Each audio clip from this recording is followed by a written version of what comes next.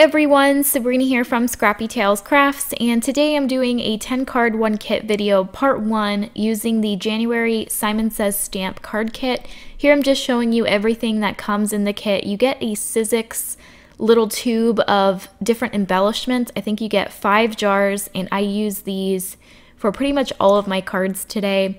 You get some Rena K Neon Glitz glitter gel in a pink color, 2 shimmery envelopes, a heart stencil, and then you get 2 stamp sets. You get one 3x4 truffle set, and then the large 6x8 stamp set that has a lot of different sentiments and that cute little bear.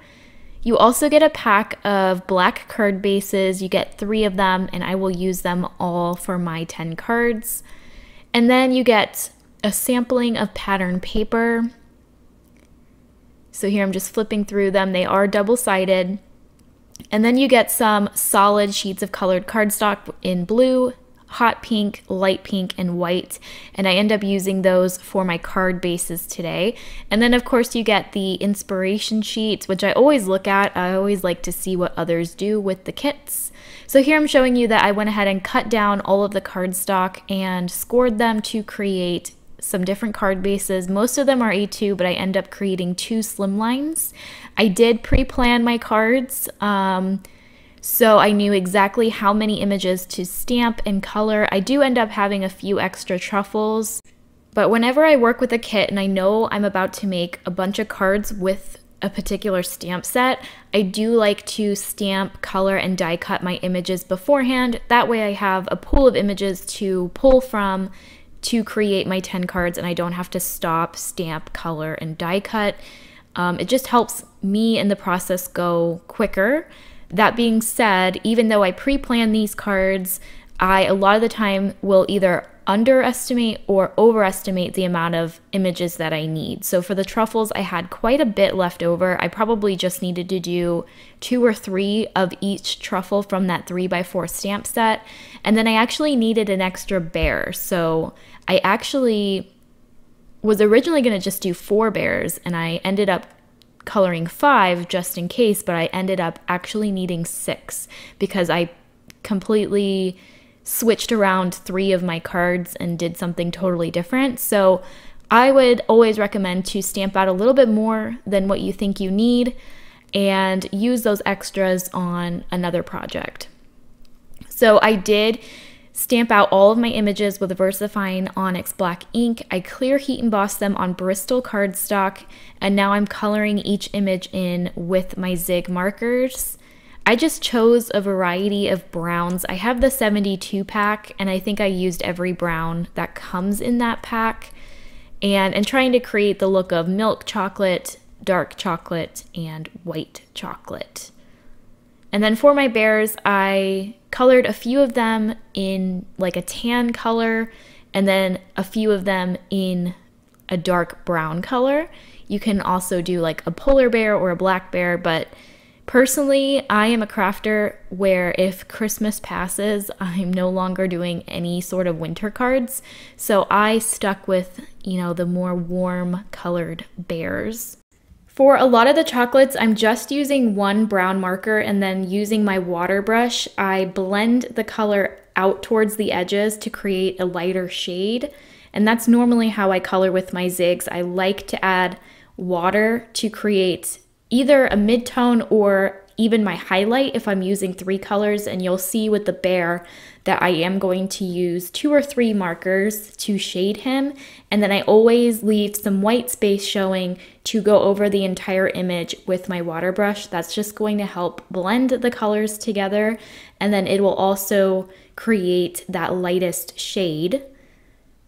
So I color much quicker with my Zigs than I do with my Copics, and because I clear heat emboss these images, that not only is preventing the ink from smearing because VersaFine is a slow drying ink, it also keeps my watercolor confined within the boundaries of the stamped image. I hope that makes sense. Because I use a water brush, sometimes the pigment will want to spread outside the lines, but the clear heat embossing kind of raises the stamped image up a little bit and creates a barrier for that water to stay within. So I love to clear heat emboss my images whenever I color with my zigs because I am a bit heavy-handed with the water brush. So for this bear, you can see I'm using 3 shades of brown. I normally always start with my darkest shade, but I ended up wanting to make this bear have a little bit more contrast, so I pulled in a darker brown at the midway point, I guess. But then I went back over the dark color with the mid-tone, and now I'm going over with the lightest marker, and then I'll create a 4th shade with my water brush when I blend all of the colors together. And I love the shading that you can get with these markers. So I decided to give this bear a black nose and pink ears, and then I'm going to color his heart in some different shades of red. Some of the bears I left their hearts white because there is a heart image in the stamp set that says hugs and kisses, and you can ink it up with a colored ink and glue it on top of the bear's heart, so you don't have to color the one that he's holding. So I think 3 out of the 5 bears I do color. Some of them I do this red combination, and some I do like a hot pink color combo. So here are all of my bears and truffles die cut. Actually, I didn't die cut them, I fussy cut them. I think you can buy coordinating dies. If I see them, I will link them. But here, because I used a Wink of Stella pen, all of my images have a really pretty shimmer. So that went pretty fast. I am using some different heart dies in my stash. I used this large scallop heart to cut from a square card base to create a heart card base, and I overhung the heart at the top to create the actual fold. I cut that same heart again from craft cardstock, and then I die cut a slightly smaller solid heart from red cardstock. So I'm taking my craft scalloped heart, and I'm going to add a little bit of dimension to it with my walnut stain distress ink. And my idea for this card was to create a box of chocolates. So I think it would be even cuter if you made the front of the card like the front of the chocolate box, so you can do a little bow on the front, and then on the inside you can have the truffles, but I opted to just create the look of the inside of a box. So here I'm taking the solid red heart and I'm adding fired brick to the edges. You can hardly see the difference, but you can definitely tell in real life that this adds just a bit of dimension. So here's how those 2 hearts are going to layer, and then to create the slots for all of my chocolates, I'm just taking some thin strips of craft cardstock and I'm spacing them apart by adding the chocolates in between those thin strips of craft cardstock. And I'm going to create a grid with these strips. And I'm going to attach them down with my art glitter glue. And then I'll end up trimming these at the top and reusing them to create the grid that's going to go horizontally.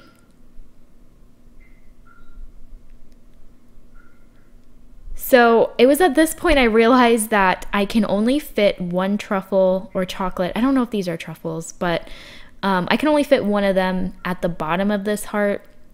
As you can see, there are 2 blank areas next to that chocolate at the bottom. So what I end up doing is cutting 2 of the chocolates in half and adding them to those areas.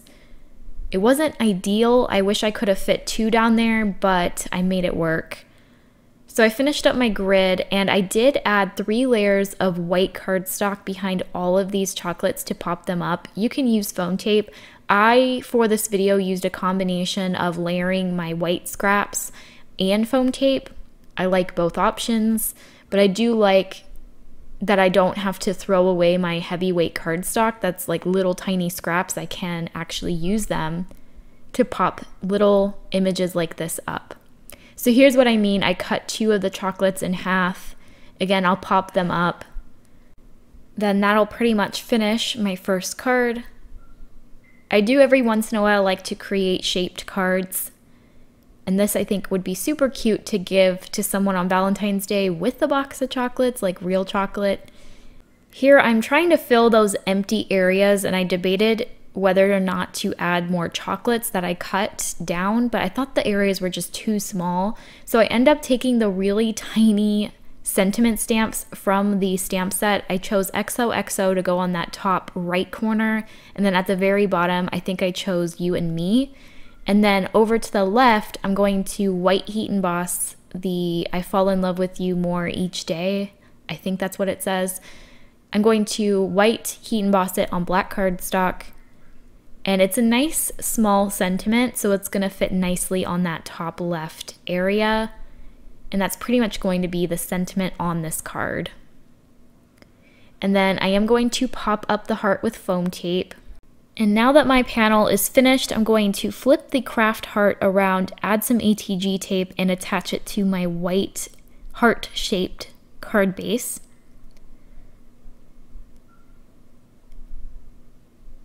And then that's pretty much going to complete the first card. I am going to embellish it with some of the sequins or confetti bits that came in the kit. I forgot to show in the beginning of the video that you also got a small bottle of glossy accents. I think I end up using one that's already in my stash because I have a bunch of those little tiny tubes of glossy accents that I never use, but I will end up using it in part 2. So yeah, that is going to finish up card 1. For card 2, I wanted to use the stencil and that glitz gel that came in the kit. Now, I probably could have stretched the gel and made tops 5 cards with it. I was a little bit more generous because I like the dimension of these type of pastes. And I'm actually using a bone folder here. Would not recommend. It's not flat enough to really spread this around too well, but I end up figuring out and it ends up working. But yeah, I could have probably scraped a lot more of this stuff back into the jar and maybe got 5 panels out of it. And originally I was just gonna do 1. This is at the point where I decide to change up my plans.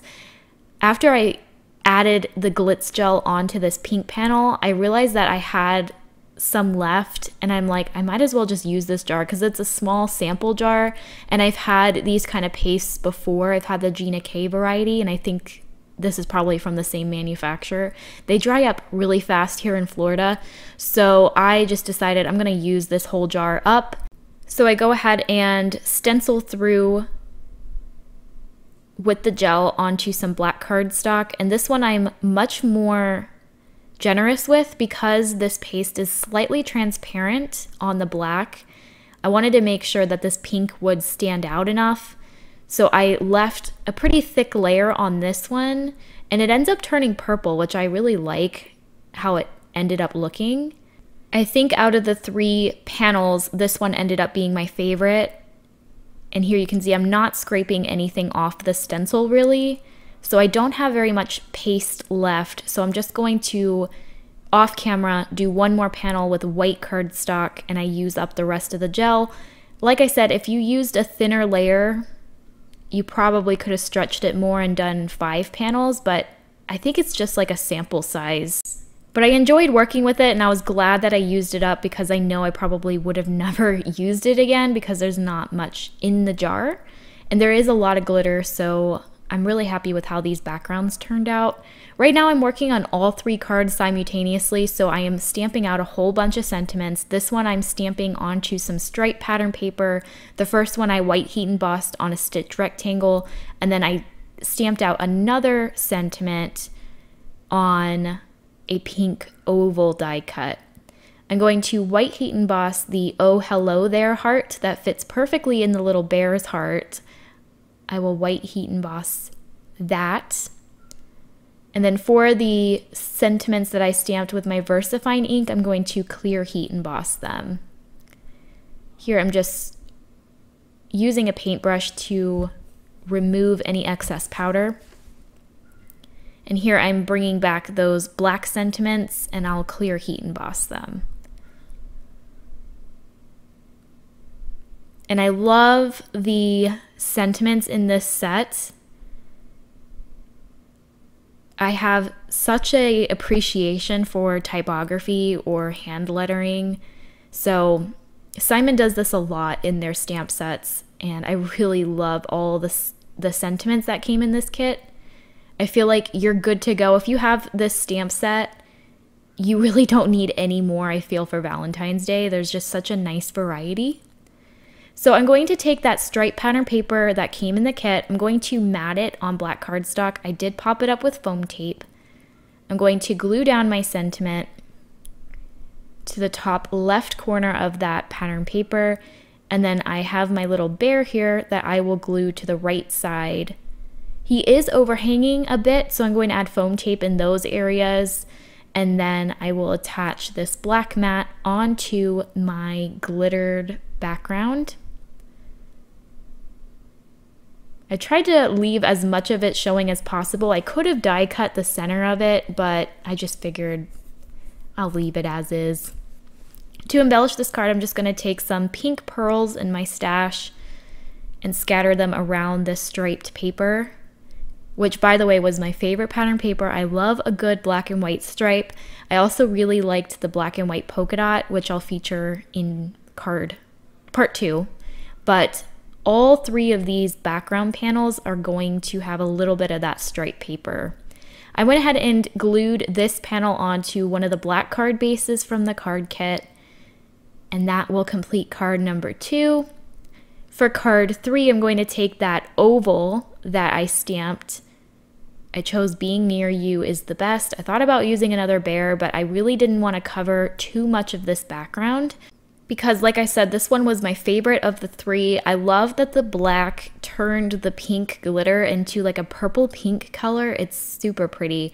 So I decided to finish this card off, I would just go ahead and glue down a couple die cut hearts that I cut from the stripe pattern paper and finish this card off with a couple Trinity stamp gems. These are like iridescent, so they take on the color that's beneath them, so there's even more shine on this card. That glitz gel has so much glitter in it, and I just love how these 3 cards turned out, and they were super simple, and I like that I was able to use up all of the gel and create some really quick backgrounds. I'm going to pop up this oval with 3 layers of 110-pound white Neenah scraps.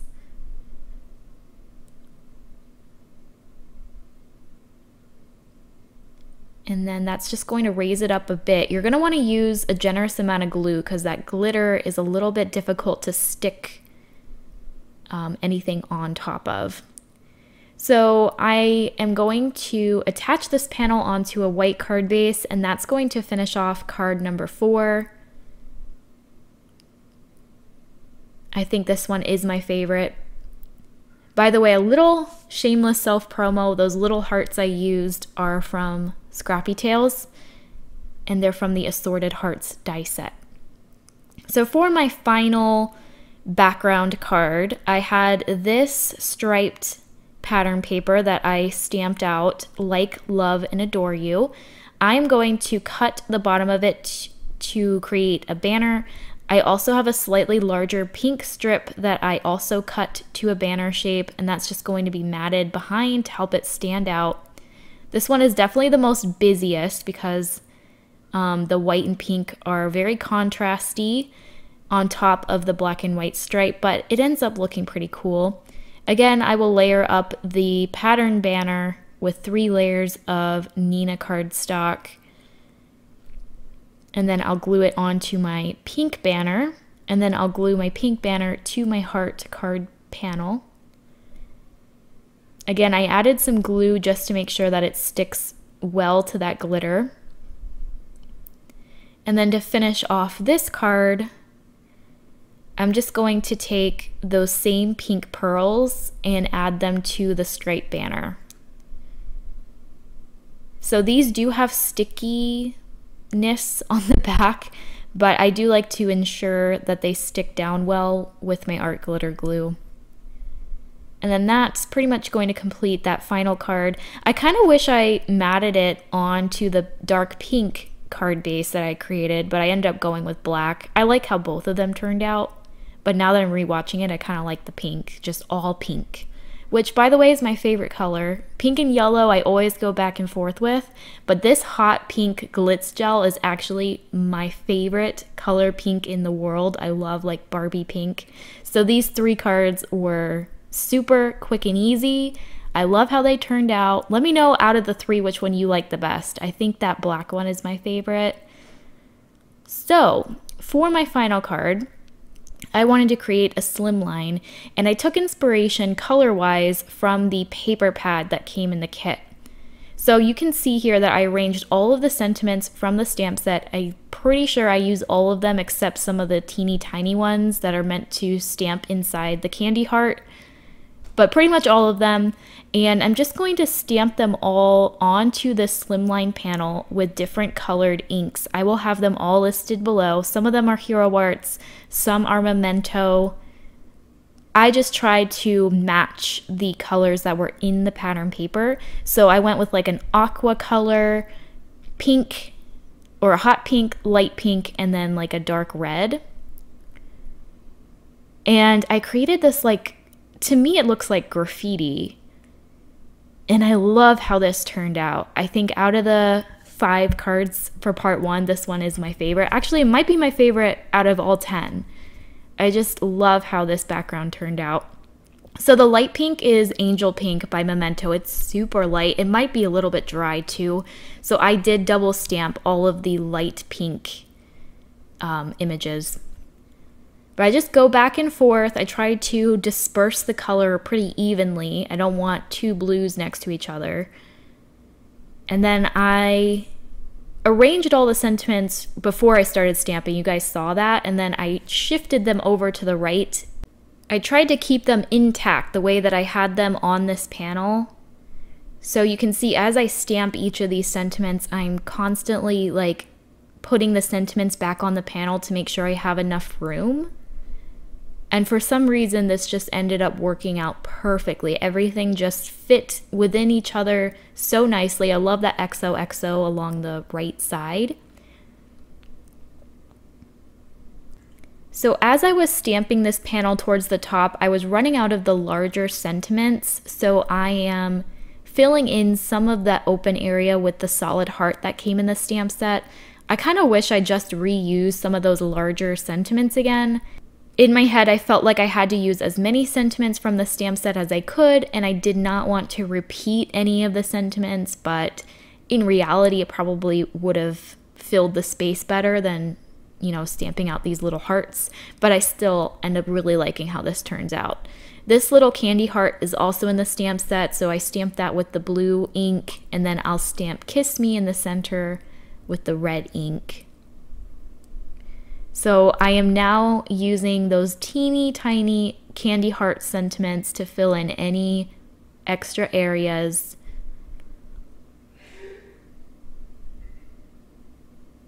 And then I'm pretty much done with this panel.